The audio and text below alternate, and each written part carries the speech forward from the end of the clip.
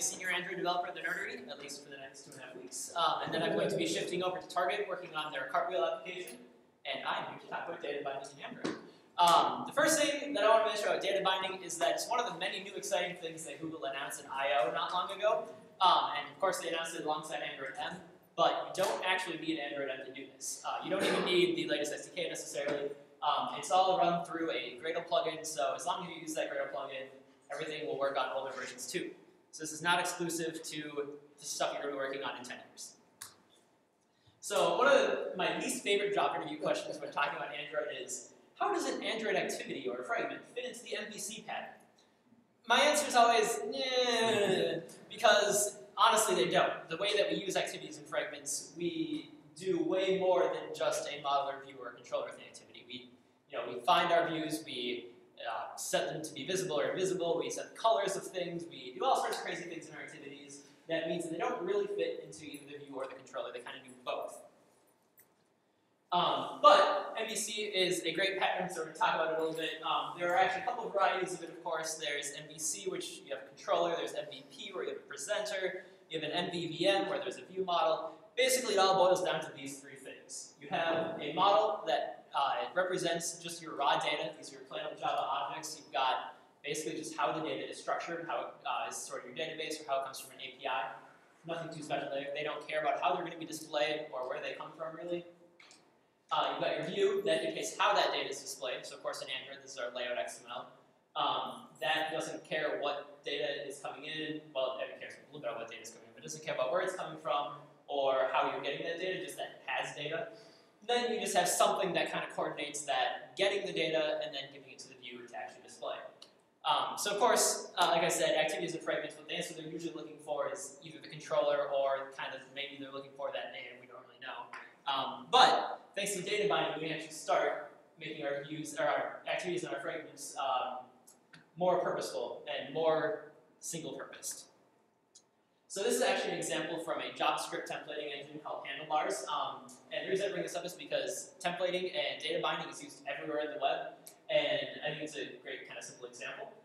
Even if you don't know HTML, it's pretty straightforward. Basically, we just have a little block where we're going to put our title, we have a little block where we're going to put our body.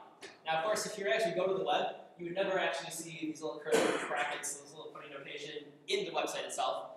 Most of the time, I did run into a bug with the website that showed these the other day.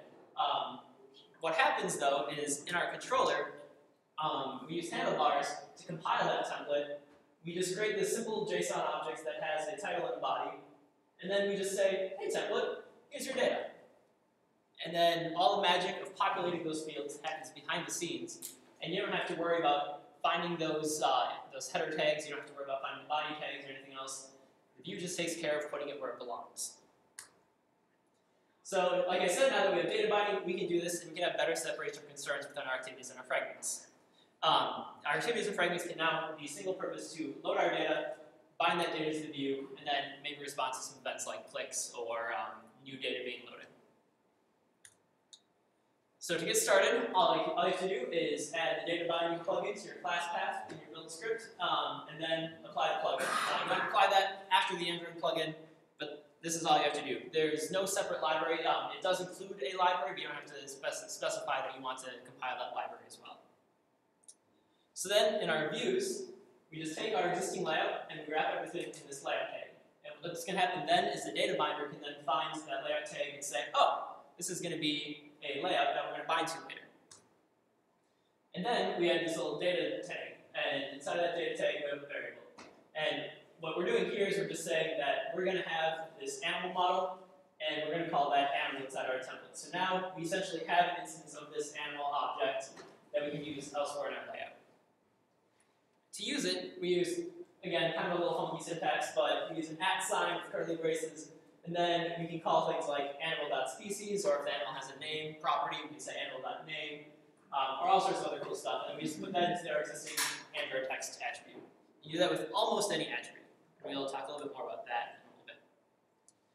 And then the final thing that happens is once you actually compile, the data binder will find that layout, it'll say, hey, this is going to be something that's going to be used in data binding, it's got this animal, so we're going to compile a binding class. And what that binding class is essentially a Java representation of your view. So the class that it generates takes the name of your layout XML and then converts it to upper camel case and then adds binding to the end. So if you have my fancy layout, you then have my fancy layout binding. So if you actually want to use this, this is an example inside of an activity. Instead of calling set content view like you usually would, the plugin provides this convenience class, the data binding util, that gives you a set content view that, in addition to setting the view on the activity itself, will also generate that binding at the same time. And so for our activity animal layout XML, we get this activity animal binding. And then because we said that our layout has a single variable called animal, the binder will also generate this method called setAnimal, and we just pass whatever kind of animal we want in there, and then all of our layout will automatically bind to all the properties inside of that animal. So let's see a demo of how this actually works. This demo is a pretty basic note app. You can't actually take notes in it. I tell you what the notes are, and then I'll just display them in a pretty simple list. But it's pretty simple. It's a good size. Cool, that worked. So right now in my adapter, I don't actually have a whole lot going on. If I ran this right now, you'd actually have an empty list because I'm not actually binding any of the data in on bind view holder. So we're going to actually make this a little bit more exciting. We're going to go to our row layout first, and here we just have 3 text views that currently don't display anything and are not using data binding. So we're going to fix that. Instead, the first thing we have to do is wrap everything in this layout tag. Grab our namespace while we're at it.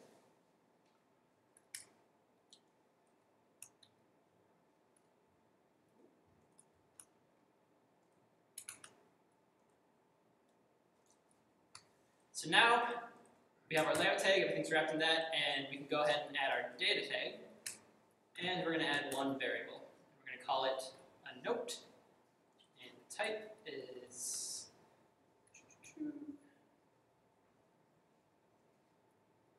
call this binding notes. Data note. So now we can use this note to bind any property of that note anywhere we want inside of our layout XML. So I'm going to show you guys what that note looks like. Right now it's basically just a little job object that has a title string, a content string, and then a created time date, which just defaults to whenever I created this object. One thing to note is that those strings are all private, and then I've got these public getters down here.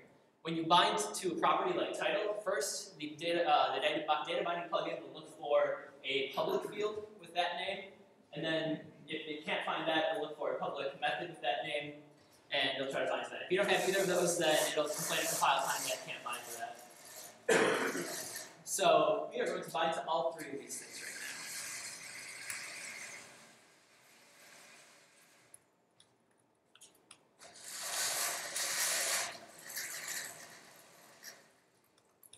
Put our title here.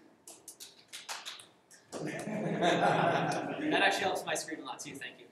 Put the content of our note here. And then we will throw our date down here. Now we're actually going to run into one more problem, which I noticed now. It actually compiled just fine. Actually, that's a lie. It would not compile. This would be a compile time error because if you remember in my note class, that created time is a date. If we go back to the row, I'm calling this on Android text. And what happens when the data binder tries to bind to Android text is, or when it tries to bind to anything really, is it looks for a setter with that name, so set text in this case, and it looks for one that takes in this variable type. So my created time is the date. It'll look for a set text with a date argument, and as we all know, that doesn't exist. So we complain that it can't create the binding class for this particular layout. So I'm going to be lazy here, and I'm just going to call toString on this. And it's actually cool because this is another one of the neat features of the way that Google implemented this is you can essentially do anything you can do in Java within these bindings. Obviously, I wouldn't get too crazy, but you can do anything you want, like call toString on things. All right. Then we have to go over to our adapter because I have not updated that yet. One of the other neat things that the data binding plugin does is when it generates these bindings, it creates some convenience methods in there for inflating things. So once you have your layout inflator, I can just call, actually let's see if it is sweet. So my note row binding is the class I created because again my layout XML was called noterow.xml. So I can create a binding. My cursor doesn't jump around. I know how to type Java. Row binding.inflate. Pass in our inflator. And then just like that data binding utils set content view, this will automatically inflate my layout and it'll generate that binding at the same time, which is just kind of convenience. And then, because we're using a view holder, I'm going to also be kind of lazy down here. We're just going to add a binding here. And instead of passing the item view, passing that binding so we'll get to it later.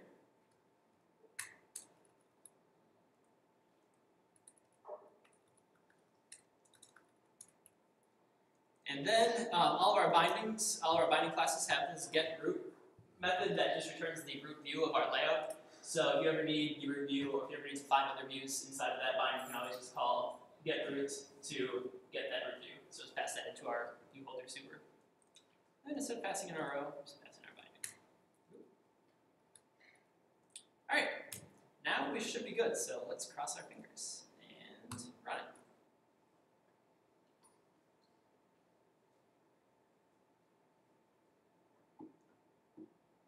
Turn on all the Grail tricks so this should go fast.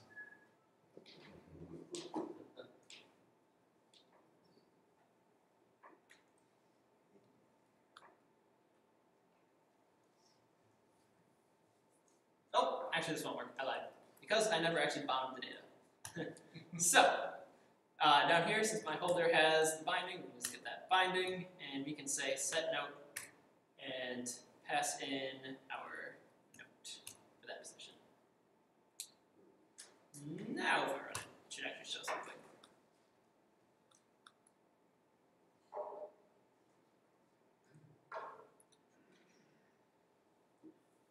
One of the things that I thought about when I was first playing around with data binding was wondering why my emulator was offline.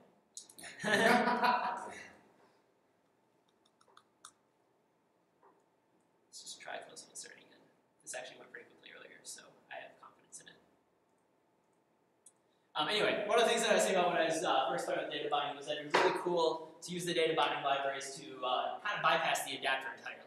Because if you look at what I've got here, there's not a whole lot or really anything that's specific to this note list at all. It's all just kind of taking this binding class and then binding the correct types of data to it. And as it turns out, someone actually already did this. There's already a data binding recycler view library that you can pull down. And instead of creating an adapter, all you have to do is inside your layout XML, pass in or bind to a list of things. So you could bind to a list of notes and specify what your note row layout looks like. And this particular library goes through the work of creating a binding adapter for you. So it's one of the many cool things you can do with data binding. We want you to move.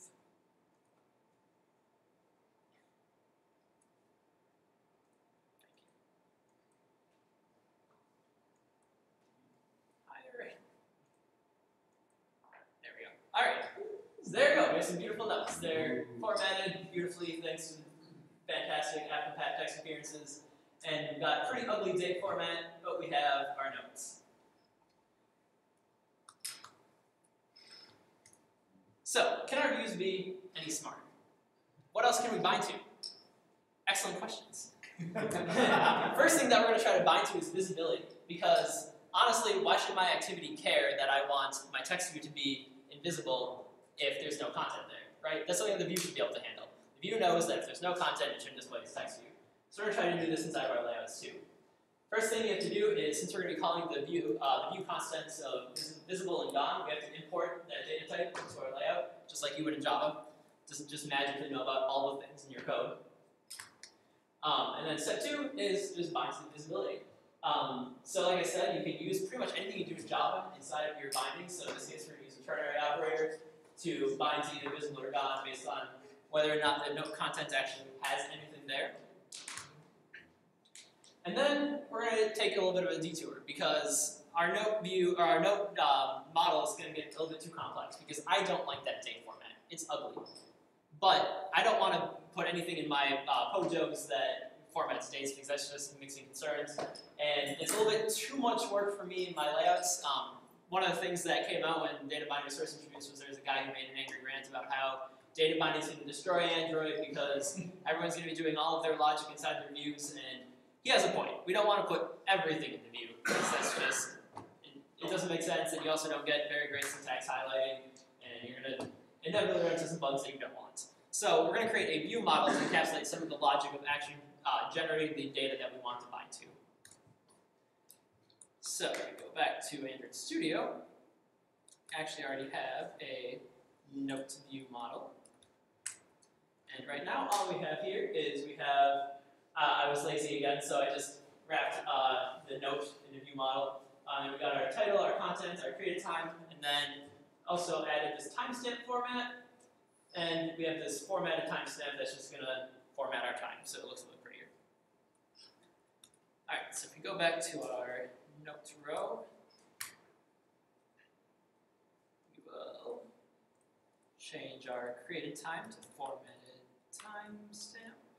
Get rid of that toString because now it's actually returning a string. You don't have to worry about that anymore, which is also another benefit. And then our visibility. I know some of my content doesn't actually exist, so we are going to use that over here. And another thing to note about this is that while it's in release candidate status right now, and it's pretty good, there are a couple of little quirks here, especially in regards to how Studio handles some of the binding things. I ran into some issues earlier today when I was running through this again, where I had to restart Studio just to get it to compile.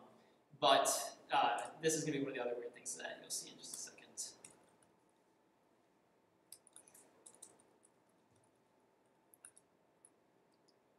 It just doesn't think that's a thing.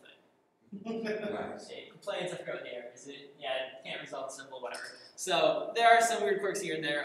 It will still compile. You just have to know what you're doing. And then, like I said, we also have to import our view class here. View.view. And then finally, because I changed, I didn't actually change that yet. Because this is no longer a note, this is now my note view model. Change that here. And then fix that in our adapter as well.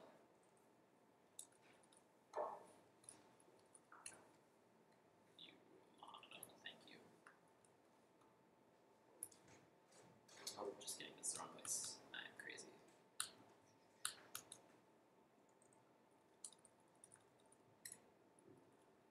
Alright, so now if we run this, we will have a much prettier view.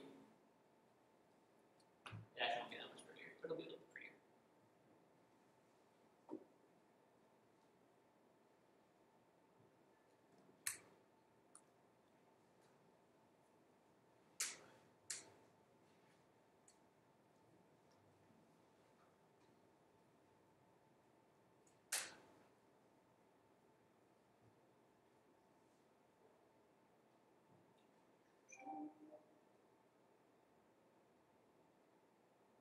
I wonder if it's actually going to launch.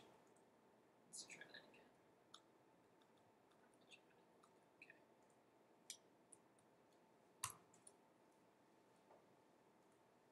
One more try. Sometimes I like presentation view because it's beautiful, but sometimes it's hard to see what's actually going on. It appears as though Studio just decided to freeze.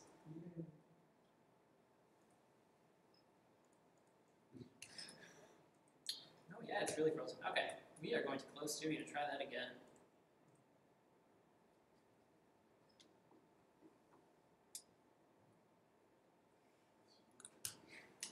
Really frozen. Thank you.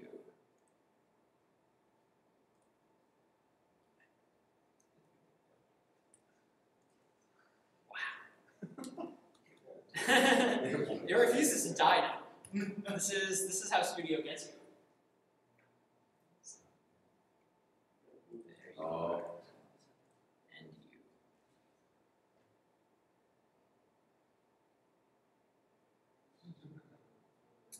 Come on, yes. I know it's not responding. I'm trying to fix that. There we go. All right.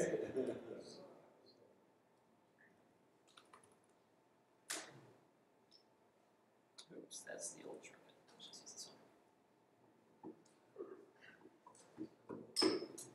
Studio usually likes me more than this. Haven't had it freeze in a while. Is this 1.3? Like This is 1.3. I am running the 1.3 preview because it has better support for data binding, syntax highlighting. So I'll just blame it under this candidate status. There you go. Seems reasonable. Alright, let's try deploying you again. Oh, I have to wait till it compiles now. Thanks.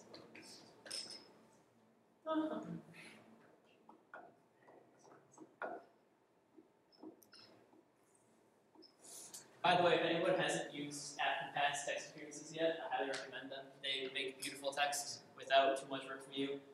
If you go to the AppCompat web, or if you go to the material design website, they've got a list of all the different ones that you can use, and they're all beautiful. Tell your designers to start using them because it's easy to use them. All right.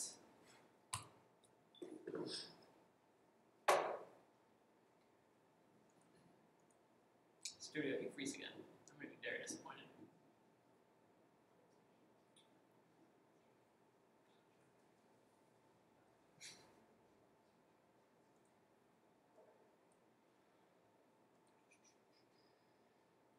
Minute, let it think, and try this again.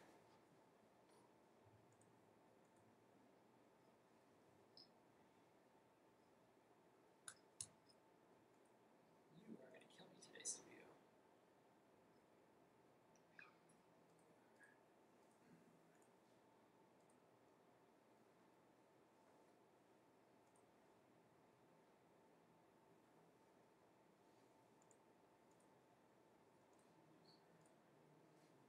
Go away. Alright, well, I'm going to go back to my presentation while we let Studio think about all the things it has done wrong.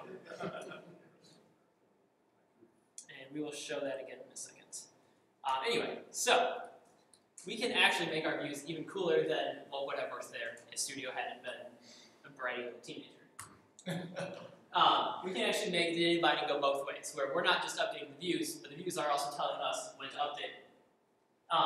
Before we do that, I want to mention that we can use more than just the predefined attributes. So you can, before we're using Android text, which of course is an attribute that's already defined for text view, you can also bind to almost anything else. Like I said, when you do Android text, the data binder looks for a set text. If you want to use one that isn't already an attribute, so we know that all views have an on-click listener, we can just use our app namespace to bind to anything else. So in this case, app on-click listener will bind to a set on-click listener method. We actually pass in more complex Java objects like a complete view on-click listener. And then we can also make our data automatically update on the screen once it updates in the backend, once it happens behind the scenes. So we don't have to constantly be taking our views and telling them that things have changed. Our data binding will take care of that for us. And the way we do that is through observables, which I want to make clear are not RxJava observables. Google chose a pretty bad name for these because RxJava is the new hotness, and I'm hoping data binding will become hot, and now people are going to be confused about what an observable is. So now we're going to go back and try and demo again using these. So if we go into our node view model, I'm going to actually create a field that keeps track of how many times we've clicked on any individual node. So I'm going to use I'm going to be lazy and I'm going to use a public field this time. I'm going to use an observable int. Then it's just going to be the number of clicks. And we also want a view on click listener. Supply click listener.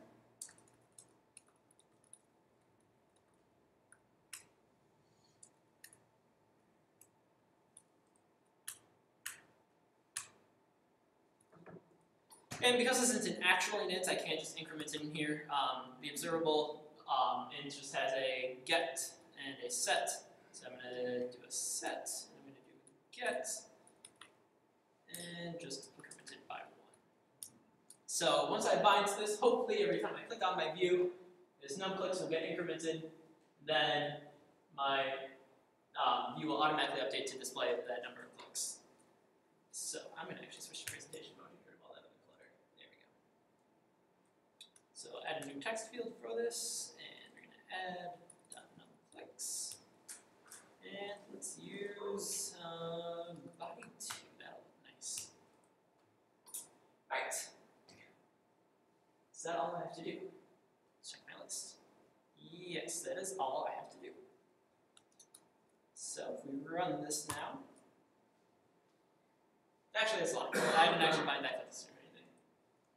And because I decided to run it in Studio, it's apparently going to freeze again. Alright, we can fix this. Now I know, just don't run it.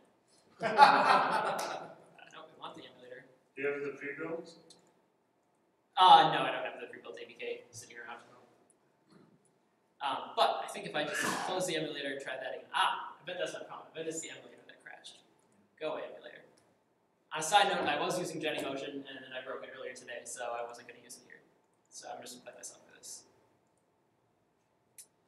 Alright, I'll put Studio again. While it's opening up, I'm going to take a little detour. If you want to, you can actually see the binding class that's generated for yourself. It's not anything particularly special. It is pretty much what you'd expect in your recycler view holders, where it's just got a reference to all of your views, and then it's got some methods to update those accordingly. So if we go into our app, it's in the build folder, it's in intermediates, is that right? Yeah, intermediates, classes, debug. And here is our binding class.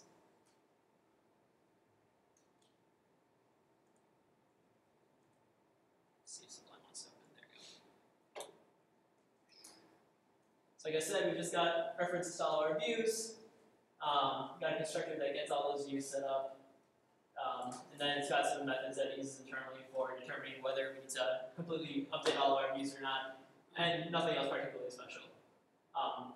It does do some optimizations for you because it can, because you don't actually have your suits class, but just wanted to show that it's nothing particularly special. Alright, let's try running this one more time.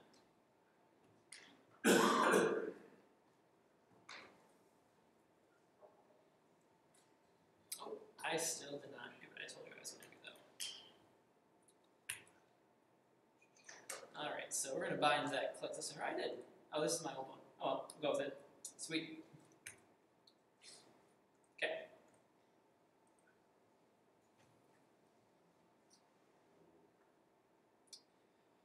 Data binding does not exist. I'm going to actually switch back to the real one then.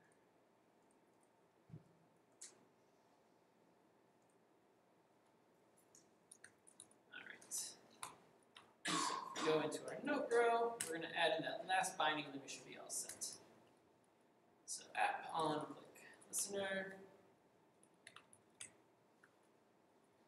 and bind it to our notes, click listener.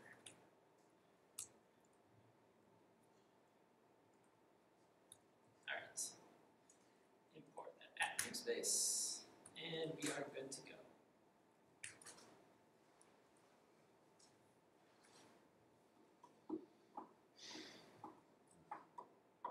That is odd. What are you looking about?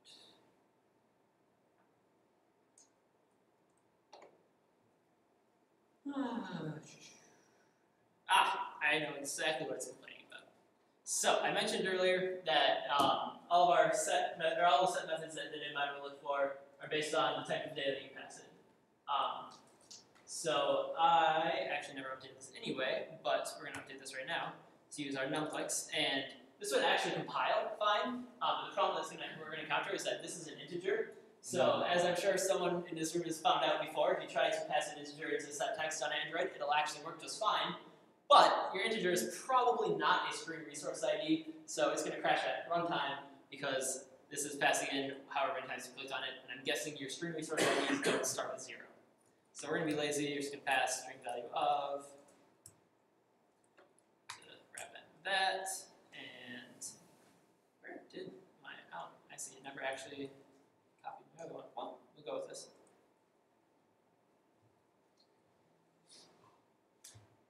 You should work. Why do you still not work? Cannot find getter field for click listener. Why can't you find a click listener? Note view model, where are you? Ah, because this did not save. That explains a lot. We'll try this again. So we have our observable int. Then we have our view listener.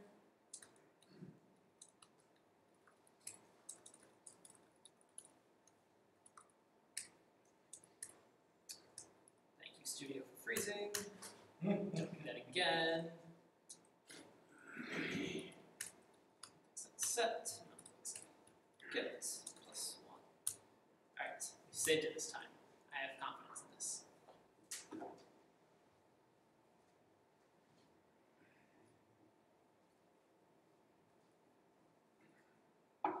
There we go. Alright. Now we're running out. New emulator. That should be pretty quick. If you have complaints of the emulator being too slow, I highly recommend turning on Intel Maximum Emulation. It'll go 100 times faster and you won't even miss any motion when it breaks on you.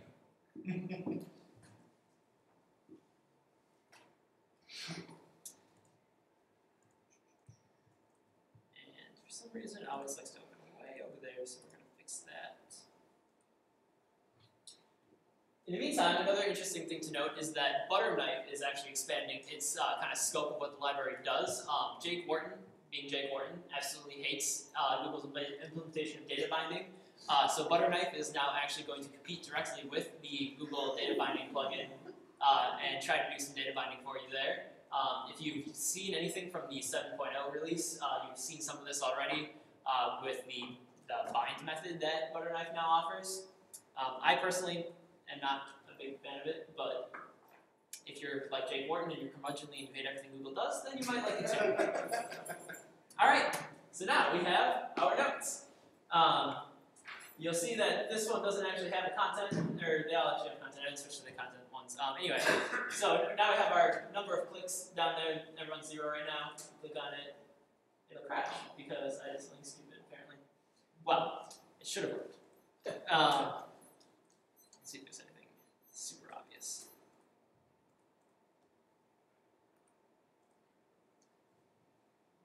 Yes, I even wrote a note to myself to not do this again. This is the last time I did this presentation. Our observable int is not an integer, so we need to initialize it in our constructor. So, no, wait, let's do observable int. Now it won't crash on me. And hopefully Studio won't crash either, because the emulator's already up.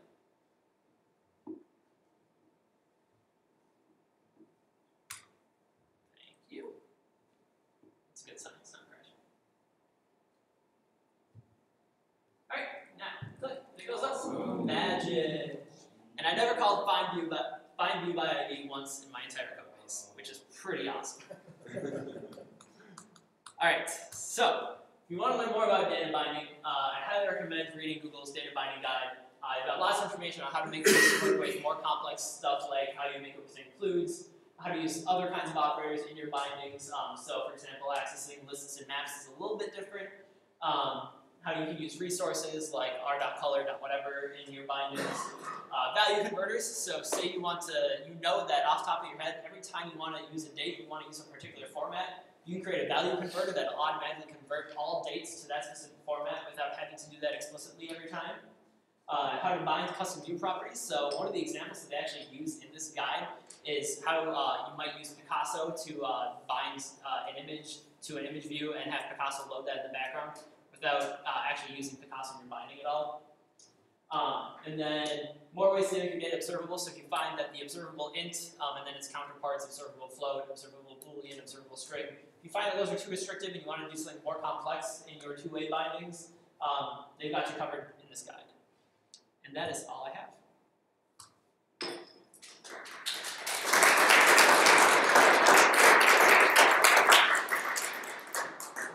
Patrick. I had a question. So you mentioned, I just thought of this when you mentioned that you didn't have to call find view by ID. Yes. So I know it generates a bunch of compile time code. Is it using find by view by ID? It's a good question. Let's go open that up again. I don't believe so. What it's doing is it's got some map bindings, which I think here. I think that's actually part of the data binding class. So probably, if I had to guess, it's probably using find view by ID, but I don't know the answer to that. One question that someone asked the last time I gave this presentation was whether you use animations with this or not.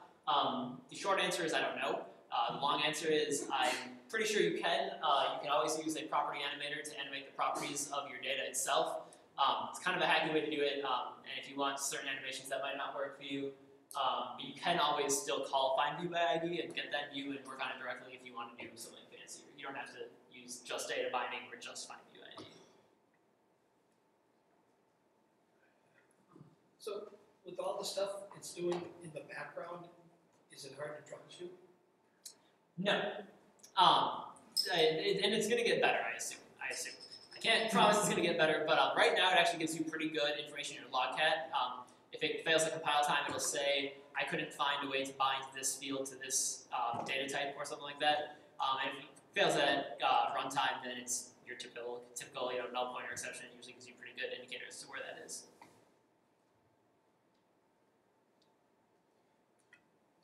So it looks like the IntelliSense and like the XML and stuff isn't. It's really not. Okay. That's one of the things that I'd imagine that if Google sees data binding kind of take hold, it'll get better. But right now there really isn't any IntelliSense at all in here. So you just have to type it all the way. Yeah. And if you type it wrong, you'll get a compile. Yeah. But generally you shouldn't be doing too much typing, I guess, in your bindings. So you should be able to fairly easily figure out what you're trying to do in here. I would say that if you're finding that you want IntelliSense in here, you're probably doing too much. I mean, obviously it'll help anywhere. Even like importing class info in the data. That is one area where I had some trouble with because Android WW, just for some reason I always want to put comma at the front.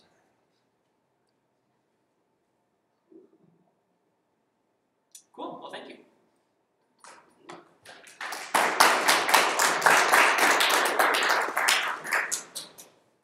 I'll throw that survey link back up there.